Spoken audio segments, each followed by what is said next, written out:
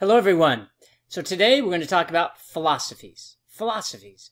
Philosophy means the love of wisdom. And in general, we go to school, we attempt to obtain an education so that we can think differently, better. We learn knowledges through studies, facts, statistics, and we try to use that information to make better decisions. What guides our decisions in some ways is our overall philosophies. We call it a philosophy of life, a philosophy of business, a philosophy of organization. If you're in compensation, they call it a compensation philosophy. If you're in management, they call it a managerial philosophy. It is the wisdom that you use, it's the wisdom that you have in order to make certain decisions in your life. And this is what we try to do in education, whether it's taking statistics or whether it's taking accounting, management, leadership, human resources.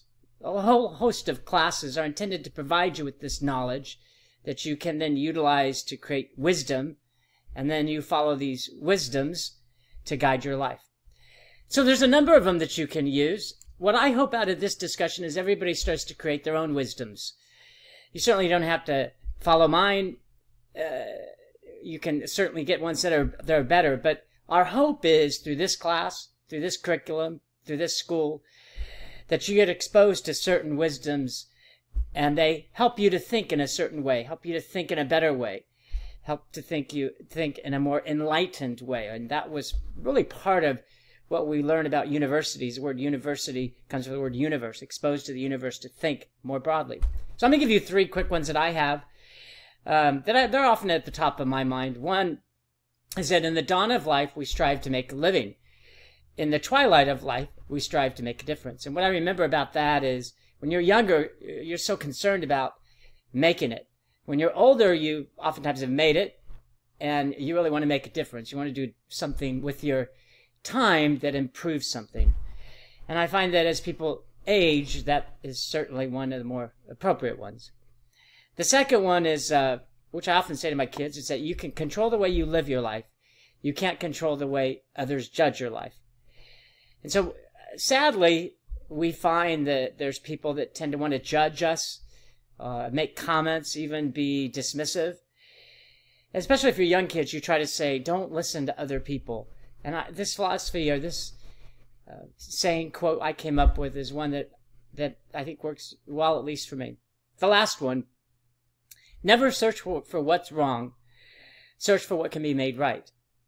I like that one. Because too often we have the negativity in our world. Even ourselves, we may say, oh, that person's this, or that person's that, or that organization's this.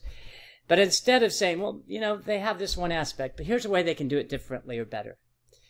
So my hope out of this discussion is it gets you to think about ways that you can do things differently, that you can have a philosophy that guides your life, that really tells others the type of person that you want to be. And the three that I have many, of course, but the three that I have is that in the dawn of life, people strive to make a living, but in the twilight of life, we strive to make a difference. The second one's one of my favorite. You can control the way you live your life, but you can't control the way others judge your life. And the last one is never search for what's wrong. Search for what can be made right.